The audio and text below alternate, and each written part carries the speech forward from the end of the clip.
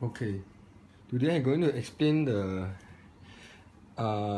SPM Additional Mathematics. This is 2004, paper 1, question number 5.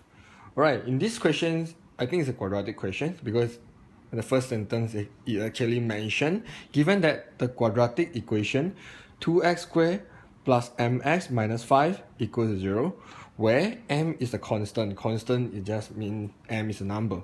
Alright, so find the values of m if one of the roots of the equation is 2. So that means I said many times in my video, the meaning of root over here means the answer for x.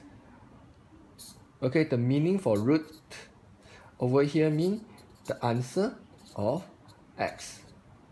Okay, means in this question, the question trying to say is that one of the x answer here is 2. Okay, you must understand this. So I will say something like this. So this is what question trying to tell me, one of the answer of x is 2. Alright, so that means this is quadratic equation. You know you have 2 answers for x. Mean one of it is 2. The other one you do not know. Then he asks you to find the values of m.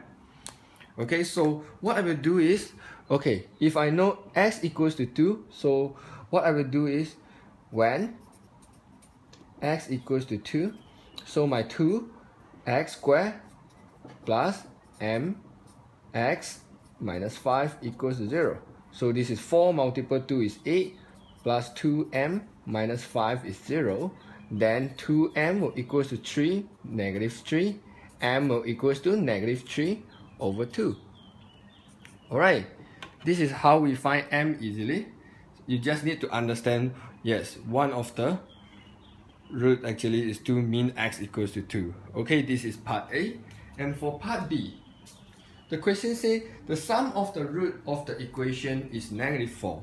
And then it asks you to find the values of m if the sum of the root of the equation is negative 4. So whenever you see sum of the root, this is keyword for part B, because sum of the root, you know, is something like sum of root.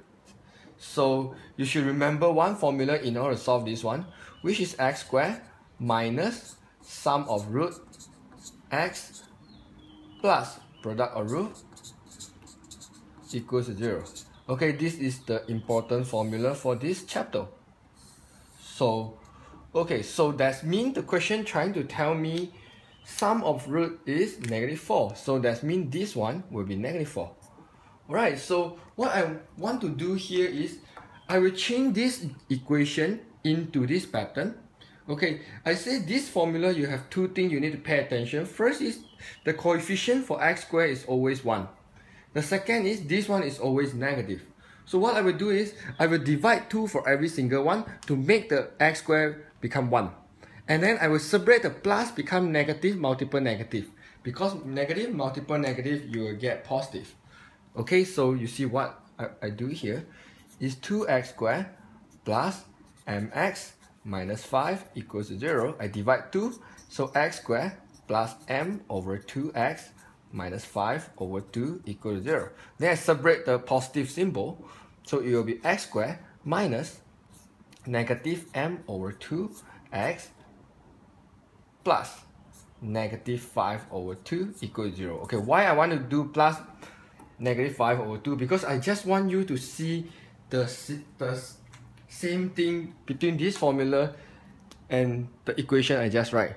Sum of root, sum of root. Product of root, product of root. Do you see that? Okay, however, in this case, the product of root is not so important. We're going to use the information of sum of root. Okay, sum of root is negative 4. That means this one will equals to negative 4. So what I will do is, sum of root is negative 4. Is given by the question. So my sum of root in my own equation here is negative m over 2. Negative m over 2 equals to negative 4. So m equals to 8. That's all. Right. This video is not really, this question is not really difficult. The important part is whether can you understand the question or not. Okay, you just need to remember this formula because a lot of students know actually they want to divide 2 for every single one. But some of them actually will make mistake is they forget that this formula must be negative. So a lot of students will do m over 2 equals to negative 4. And then end up your final answer will be negative 8, and then you will be minus mark or wrong for this question. So make sure you remember carefully about this formula, and you're trying to change your equation into this pattern, using all the algebra method, Alright, I think that's all for question number 5. Thanks for watching.